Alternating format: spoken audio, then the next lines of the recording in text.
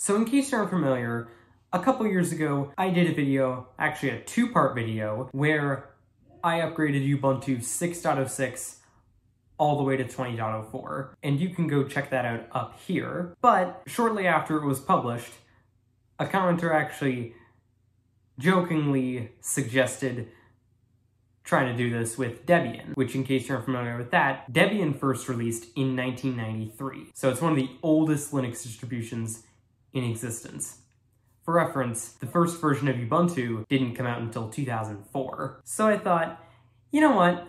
I feel like I'd be up for the challenge of trying this upgrade and working with ancient Linux distributions. So let's give that a try and see if we can take Debian 1.3 and upgrade it all the way to Debian 11, which is the latest version at the time of shooting this video. Alright, so like Ubuntu, Debian actually keeps an archive of their old releases on cdimage.debian.org/cdimage/archive. So actually, right here is where we hit our first roadblock, because the official images only go back to Debian 3.0, which was released in 2002. However, under older contrib, they do have a few user-provided images. However, this only goes back to 1.3, which came out in 1997. So this is as far back as we can go, hence the title of this video, going from 1.3 to 11, or at least trying to. So now I've actually already got the ISO file, and I've got a VM set up with it. Now I haven't booted it up yet, so we're gonna do it together. So this is the initial install of Debian 1.3. So we're gonna press enter to boot, and our monitor displays colors, so we're gonna select the color display. There we go, that's better. Next, we can exit out of this. Okay, let's try to follow the installation flow. We're gonna select English US, partition a hard disk. Okay, so now this is where we hit our first roadblock. Okay, so you can install legacy Linux distributions. However, we need to have a virtual hard disk as an IDE drive, or else it won't work, just because it's that old. But anyway, let's try going through the installation again. Okay, now it sees our virtual drive. So we're gonna hit OK. Now it'll bring us into CF disk. We're gonna create a new partition. Primary is fine. And I'll just fill up the whole space with it, and file system type is already Linux. Perfect. So we're gonna write this. Yes, we want to write our partition table, and we need to flag that as bootable. Let's write that. And now we can quit. Just because this is for experimentation purposes, we can do without a swap partition. Yes, we would like to do without a swap partition. And let's initialize a Linux partition. I almost forgot that this is back before the days when it automatically created a swap file. I mean, this is 1997, back when, you know, Linux was manual everything. Man, it's come a long way since then. But anyway, we're gonna initialize our new Linux partition. We don't need to scan for bad blocks, because that'll just add unnecessary time. Yes, we do want to initialize it as ext2. Okay, for some reason our file system was not created. Alright, looks like our format worked this time. What I did is deleted the partition and then recreated it. But anyway, I'm going to mount the root file system. And yes, let's install the operating system and kernel modules. Please select the medium that you will use to install the system. I'm going to use the CD-ROM drive, CD-ROM interface. I think that would be SCSI. Okay, I figured it out. So under select installation medium, I have to select the CD-ROM drive and dev HDC, which is the first drive on the secondary controller. And I'm going to get this from the default stable archive. And let's just configure driver modules. Let's see what happens if I just skip this. Next, configure the network. This host name is fine. Is your system connected to a network? Yes, it is. We can leave the domain name blank. Or not. I'll just call it Drew Howden Tech. Yeah, fine. Okay, hold up while I configure that. Alright, so this is how I've set up my network configuration. And this is going to be off of ETH0.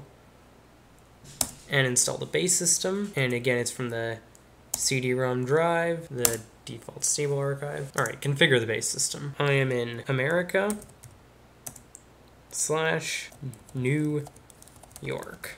Yes, the hardware clock is set to GMT. Yes, let's make Linux boot directly from hard disk. Yes, we'll install the master boot record and boot the system on dev HDA1. And we can reboot the system. And let's see if this boots. Okay, so it looks like I'm a failure in configuring the network. But anyway, let's set a password for root. We'll select my username for the account and set a password for that. My full name is Drew Howden. I can leave everything else blank. And yes, install shadow passwords. Let's press enter to continue. Let's install using FTP. So that would be ftp.debian.org. Yeah, anonymous. In this case, it would be Bo. That's the code name of the release. And from what I can see from the Debian CD image archive, older versions will actually ironically use the repo for the latest stable version of Debian by default, which, at least in theory, would upgrade us to the latest version of Debian. So let's try that. The defaults are fine. Okay, so we can't communicate with the Debian archive site because we can't get this on the internet. And this is where we hit a major roadblock because I actually can't figure out how to connect this to the internet. So let's quit out of this and power off the system. Oh my god, it didn't even have power off. Okay, you know what? I'm just gonna do it this way then. Okay, so there comes a point where one must acknowledge their limitations. Can I work with ancient Linux distributions? Well, technically, yes. But do I really know what I'm doing?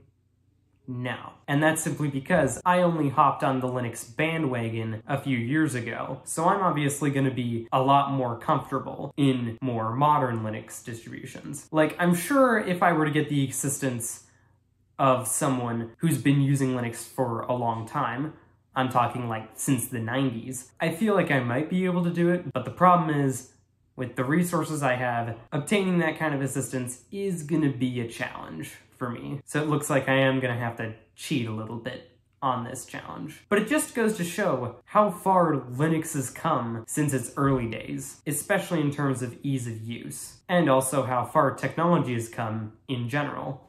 So I'm gonna be skipping ahead to Debian 3.1, which came out in 2005. And I know this is cheating because I'm skipping from 1997 all the way to 2005, so basically now I'm in early Ubuntu era.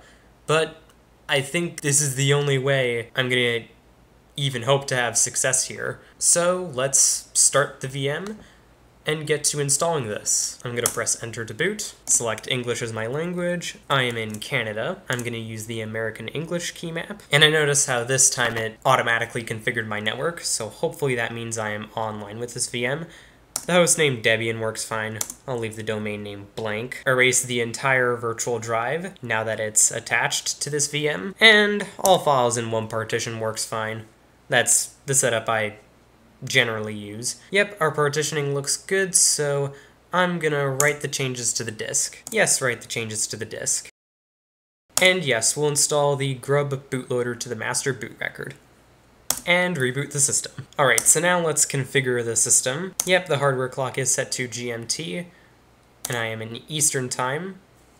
Let's go set a root password, and we'll create our non-administrative user account. Okay, and now I'm gonna pick the archive access method, and I am told by the Debian CD image archive website that the old releases of Debian will use the current repo, which will actually end up installing the system as the latest version of Debian, which is not what we want at this point in the process. And also the repos for this version of Debian aren't in the main repos. Alright, and the repo for Debian 3.1 is, well, first I gotta uncomment that.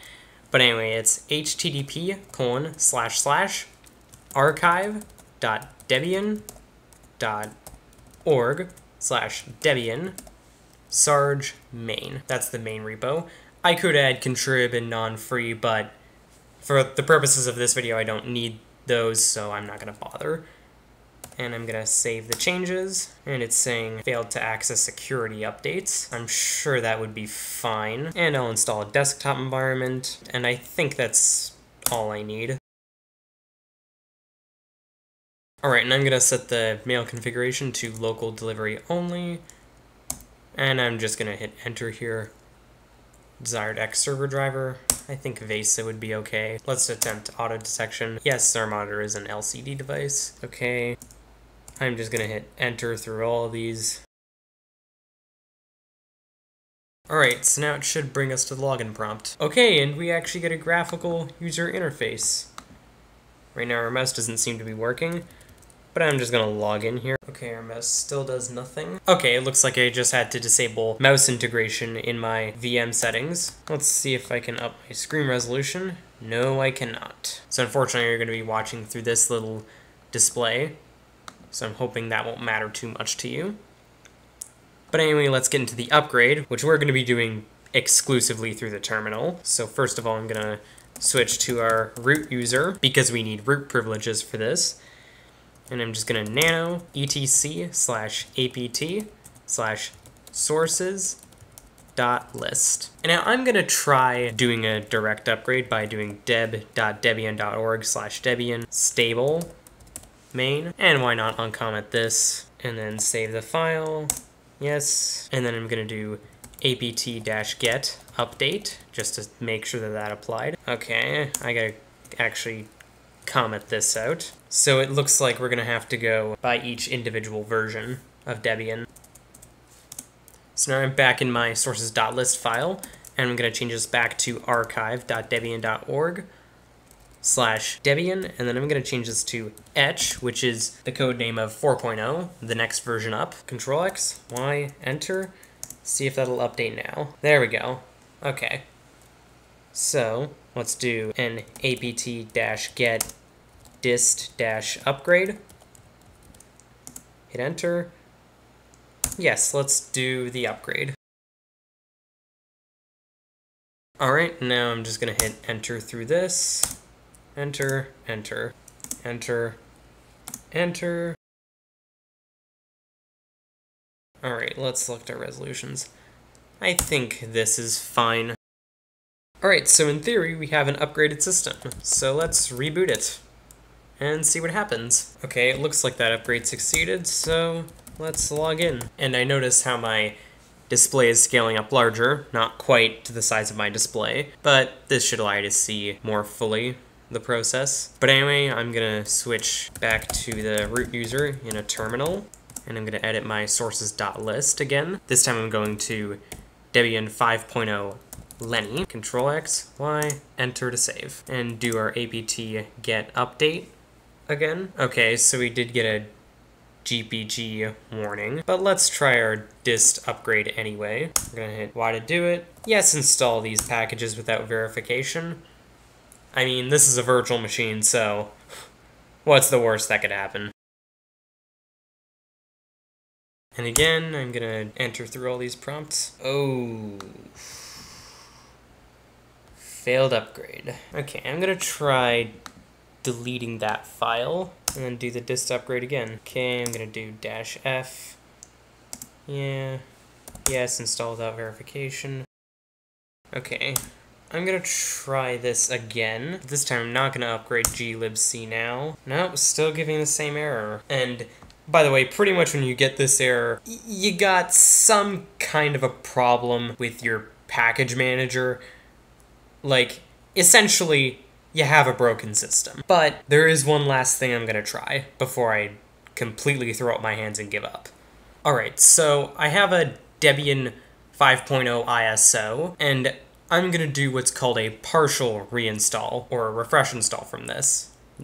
And by the way, this is not the same as a clean install, but I'm gonna select my language, country, key map, host name, domain name, time zone. Okay, so now here is where we're gonna deviate from a normal clean install. So I'm gonna select manual. We've got our primary and logical partition. Double click on that. I'm gonna use this as the ext3 journaling file system.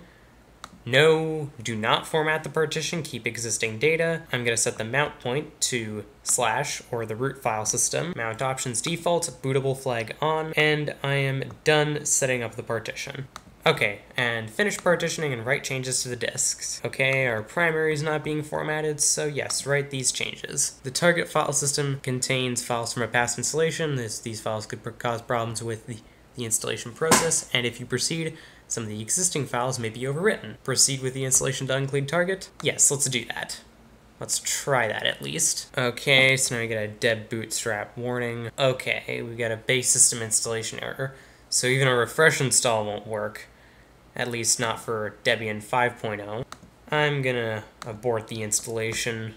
Alright, so with the Debian 11 ISO, I'm gonna try the partial reinstall once more.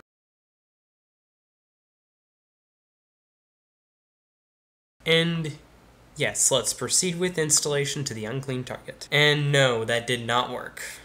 So while in theory, there is no reason why you couldn't take an old version of Debian and upgrade it all the way to the latest, as you can see, in practice, it isn't that simple, and it just might not work just because of changes that happen over time that end up creating dependency hell. And I've only been on Linux for 3 years, almost 4 at this point, but still, my knowledge of ancient Linux distributions is still limited. Now, I still want to continue this experiment, so in my next video, I'm going to take Debian 5.0, you know, the version that was causing us issues when upgrading to it, and see if I can upgrade that all the way to Debian 11. So stay tuned for that. But anyway, if you liked this video and you found it was interesting, be sure to like, subscribe, share, comment, all that good stuff, and see you next time.